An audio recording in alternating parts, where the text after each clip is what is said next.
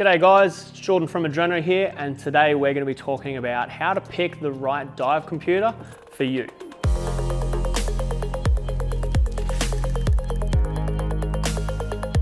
So let's get stuck into a few different options and talk a little bit about their features as well. So when we look at a dive computer, there's a few things that we want to take into account. And this will help you in the water, how to log your dives later, and just how to navigate through your systems as well. So for me personally, when I look at a dive computer, I need something that has 3 to 4 buttons, because that's going to make it easier to navigate through your screens, and just user functionality, just making it nice and easy for you. Anything under that 3 to 4, 2 buttons or 1 button, just means it's going to be a little bit more stressful at times for you to cycle through those screens and to figure out what page does what and how to, press enter or go back, things like that. From there, we want to look at user function. So what features do they come with? Is it air, nitrox? Is there a free diving mode? On more of our upscale products, what extra features or apps do they come with? Do we want to go for something that's more an in-water dive computer, or something that's an everyday watch? Or do we want something that's just connected to our regulator set and just set there without any extra functionality other than just being a dive computer? So the first dive computer that we're going to look at is our Suunto Zoop Novo. Firstly, I absolutely love this dive computer. It's a fantastic product. If you're brand new into diving, or even if you're fairly experienced and you're looking at purchasing a dive computer, the Zoop Novo is a great product, and it's priced very, very well. In my opinion, it's probably the best entry-level dive computer that you can buy on the market. In terms of its features, it comes with an air feature, a nitrox feature, and a free diving feature. And then it also comes with what we call a gauge mode, which basically takes away all of your diving algorithm stuff. 4 buttons, as you can see, so it makes it nice and easy to navigate through those screens, as I said. The bezel comes in a few different colors, but at the moment we've got the nice bright yellow or bright green, which is going to make noticing the dive computer in the water a lot easier as well. It does come with its extra long strap, which theoretically is going to be aimed at anyone that's wearing a dry suit or a thicker wetsuit as well. It does fold back in on itself, so you don't have a huge tail hanging off the end. The dive computer is a battery replacement dive computer, which means after about 200 dives, you should need a battery change. This will alert you when it's starting to get low. The beautiful thing with Suunto is that when you get your battery change, you get new screws, a new hatch, new O-ring, and of course a new battery. I would highly recommend going into one of our Adreno outlets to get the battery change done, because we do have specific Suunto tools and specific silicone grease and things like that to make sure that we do the actual battery change correctly. So definitely come in and see us when it's time to get your battery change. An extra feature of the Suunto product is a USB cord. It is sold separately, okay, so it doesn't come with the dive computer. The reason why you might want to purchase that is because this dive computer will store 100 dives on it. And as soon as you hit 100, it'll start deleting the oldest dives off. So if you don't log your dives in, say, a written handbook, that USB cable is going to be really important for you, because you'll be able to take all of those dives off the unit and put it onto your computer. And that way you can kind of look at your progression, look at your dives, if you're doing training or further education within scuba diving, it's a really good thing to get. So just keep that in mind, that it is sold separately. In terms of the screen, it's a grayscale, okay, so there's no color screen or anything like that. And it does come with a brightness feature, so it's just a one-press button and it'll glow green. This was my first dive computer and I absolutely loved it. I had it for about 4 or 5 years before I decided to then upgrade. In terms of its function, obviously it is quite big, but you're only going to be wearing it in the water and when you're diving. Okay, so it's not a watch that you're going to be wearing on a Friday night out on the town to, you know, impress some people. It is purely just for in the water. Because of its size, it makes it really easy to see and to read the screen. The best thing about this dive computer is just that it's reliable. So it works perfectly. I've never had any issues, and I've never had to fix or service any issues for a Zoop Novo. In terms of a quality product, anyone that's a beginner or looking at purchasing their first dive computer, or even if you are quite experienced and you don't need all of the technology and all of the bits and pieces that some other dive computers come with, the Zoop Novo is a fantastic dive computer to go for. So I'd highly recommend it. Next, we have our Oceanic F10, which is more of a freediving computer. So for any of those freedivers, this one is for you. Again, it's a grayscale screen, so there's no color or anything like that into it. And importantly, 4 buttons. So navigating, nice and easy. Nice short watch strap, which means you can wear this all day, every day if you want to. It's entirely up to you if you want to have it as just your normal everyday watch. The battery will reduce a lot quicker if you are wearing it every day, and generally as soon as you start pressing buttons and the battery has to work, you will reduce the amount of dive time that you'll have on this particular product. So you may have to get a battery change a lot quicker than something like your Suunto. That being said, a cool feature with the Oceanic model is that they are a battery replacement user-friendly dive computer, which means when it is time to get your battery changed, theoretically, you can do the battery change yourself at home. Totally fine. All you have to do is buy the battery kit, which you can do at Adreno. The one downside to doing a battery change yourself is you are not going to have the opportunity to pressure test it. So when we do all of our battery changes in store, we pressure test the dive computer, making sure that they are 100% reliable and ready to go to that atmosphere and withstand that pressure. So it is entirely up to you if you want to do the battery change on your own. If you've never done it before, by all means come into our store, we can talk you through it, or jump onto YouTube as well. This computer also comes, it's a separate purchase unfortunately, but a cable to take those dives off the computer. So separate purchase, but yeah, if you want to look at those log dives, definitely buy that extra cable. So for free divers, obviously, you know, a lot of dive computers have so many different features to them. If you just want something basic that's just a free diving computer, the Oceanic F10 is a really good way to go. They are comfortable, they're easy to navigate through the screens, and they do just look like a normal everyday watch as well, which is cool.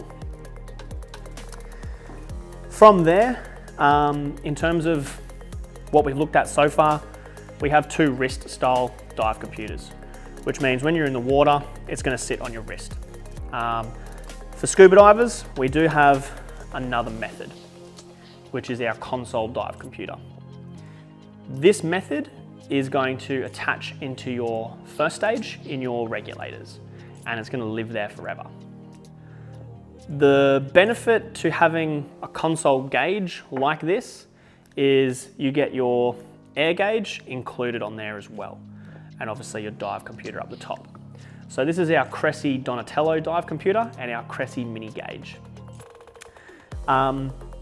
Why might you go for something like this? As I said before, if you just want to keep your regs and everything together in the one bag, and that way you're not forgetting anything. As I said, this is just going to attach straight into your first stage. You're not going to forget your regs, or at least I hope not. And everything's just going to coil up together and be in the one place. The other good thing as well is that when this comes down and you are in dives position, you're just going to be able to look down and navigate through your screen, see your depth, your time, you know, if you've breached your NDL limits or something like that, it's right here. And then while you're looking at your gauge, you're also looking at your air gauge, double checking how much air you have. The Cressi Donatello, it is a single button, kind of like a button and a half dive computer. For me, as I said before, the only downside is just navigating through that screen. You do have to remember if it's a quick press or a long press or a short quick press or a long short quick press, just to kind of figure out what screen you're on, what's back, what's forward, what's enter. But that being said, it's a great dive computer. It's reliable, and it's going to tell you everything that you need to know on your dive. And then the other cool thing as well is that on the back here, it is a user-friendly battery change dive computer. So as I said before, similar with the Oceanic, you can come into Adreno and buy the battery kit yourself and do the battery change.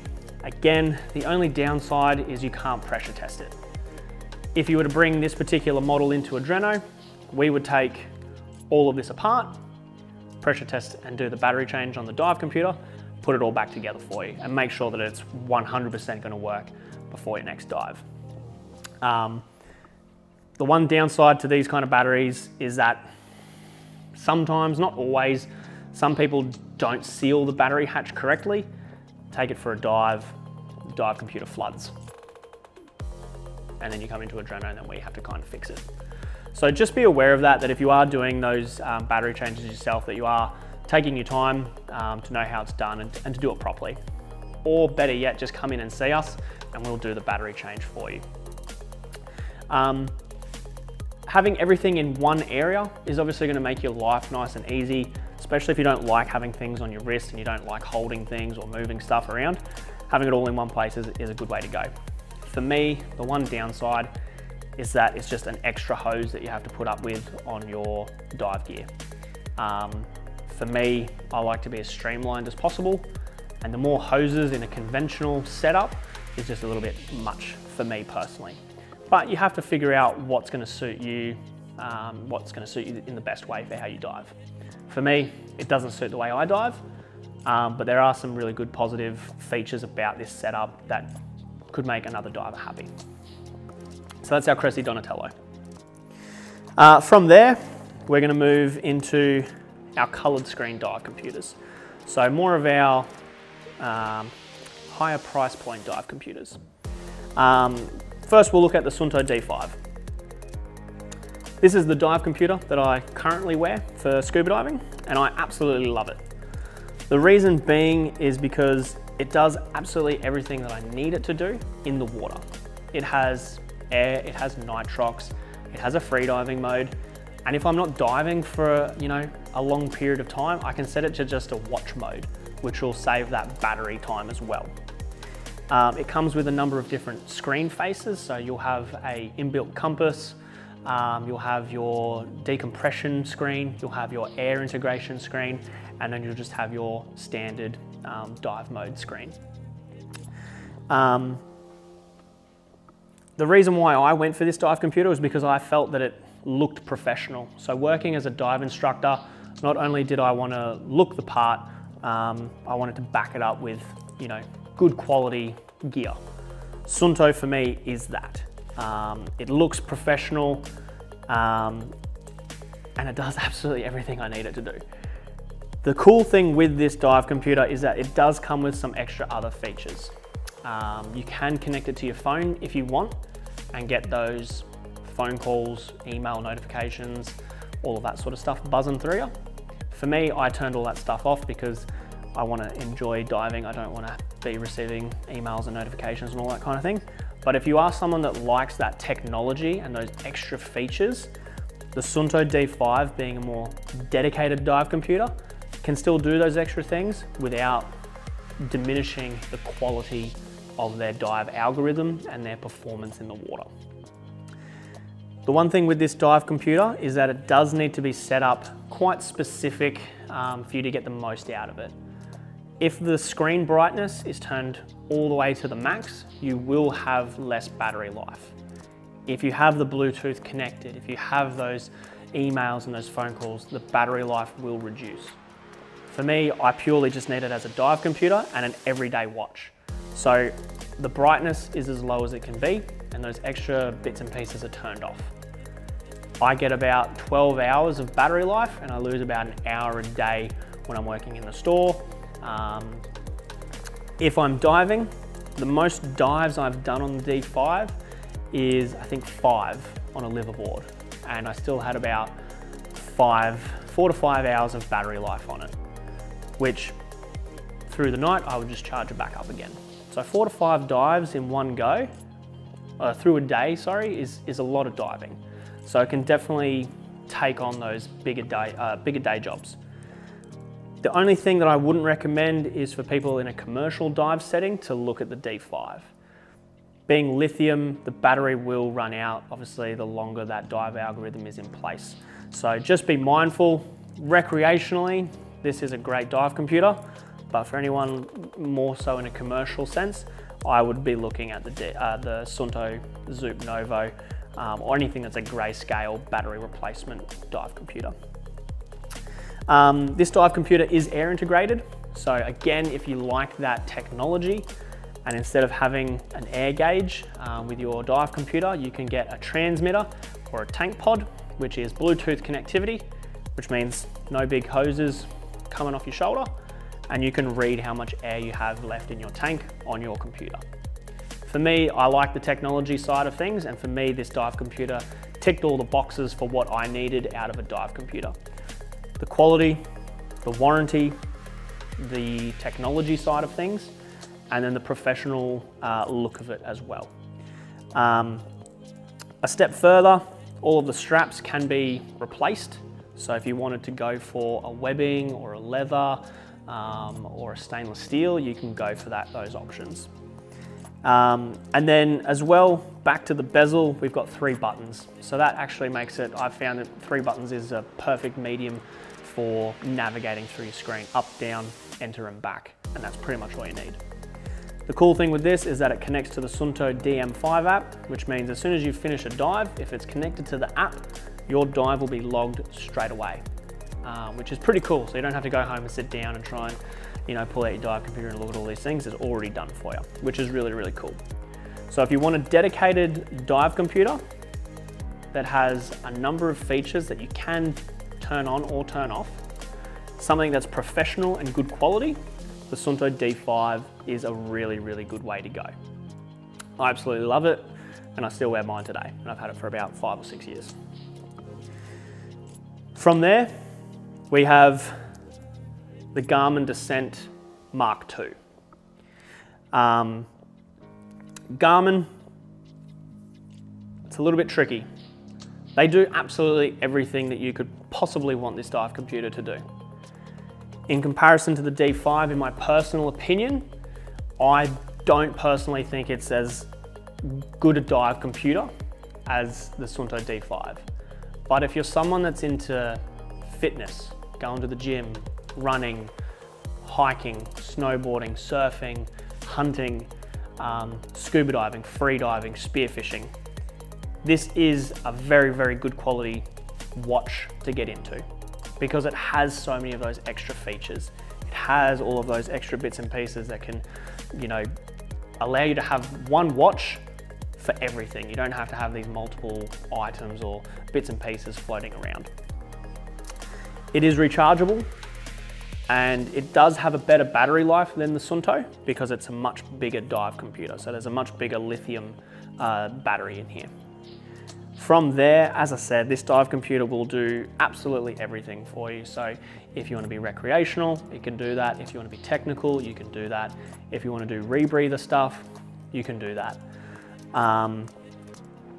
5 buttons navigating through can be a little bit tricky because sometimes you'll forget what button does what. But from there as well, you'll have the opportunity to connect it to your phone, have notifications on all of your apps come through to you. You can pretty much do everything with this watch. It's not solely a dive computer, but having that dive algorithm in there does, obviously open up a few new avenues for you as well. The straps are all completely replaceable as well, and they are good quality. And you can buy different ones from Garmin or from us as well. For me, the technology side of the Garmin is top notch. It does it better than anyone else. It just kind of depends if you want a watch that does all of that stuff, or if you just want a dedicated dive computer. For For me, I don't do all of that other stuff. So the D5 was a much better option. And in terms of price point, it fitted me quite well. But if you are someone that likes doing all of those extra bits and pieces and you know, doing all of those, you know, adventure kind of sports or fitness and things like that, the Garmin's fantastic. It is a great computer to go for. Not only that, but they look very, very professional as well. So you, as an everyday watch, it looks pretty fashionable, which is cool. And you do get an extra long strap in the box as well, so you don't have to just stick with the standard strap, so just remember that one as well. For me, it's a tough choice because you kind of have to weigh up technology as opposed to a simple version of itself. Every dive computer is going to tell you your depth. It's going to tell you when you need to do your safety stop. Most of them will have some sort of an alert, whether it's a beep or a vibration. And all of them will have a decompression limit as well. It just depends if you want to then increase that technology to something that's rechargeable, has an air integration feature, which the Garmin MK2 does not have that air integration feature. The MK2i has that feature. So if you're looking at buying that transmitter, just remember you have to get the Garmin MK2i. The MK2 does not have that feature. But they're the things that you have to consider. Do I want all of those extra bits and pieces? Do I need that technology? Do I want to wear something on my wrist all day, every day? Especially if it's a grayscale screen. It's going to run the battery down a lot quicker, which means I'm going to have to get a battery change a lot quicker. You have to weigh that up. That's about it for our dive computer, guys. As I said before, come into our stores, have a chat to our staff, or shop online and we'll get the best product for you. Cheers.